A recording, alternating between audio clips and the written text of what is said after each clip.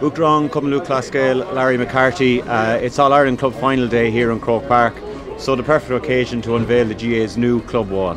Absolutely, John. Yeah, on All Ireland Club Senior Finals Day, it's highly appropriate that we would unveil the new club wall here. It has grown and been and developed obviously over the last number of years since we put it in place for our 125th anniversary, and it's also a function of the expansion that has taken place of our clubs around the world.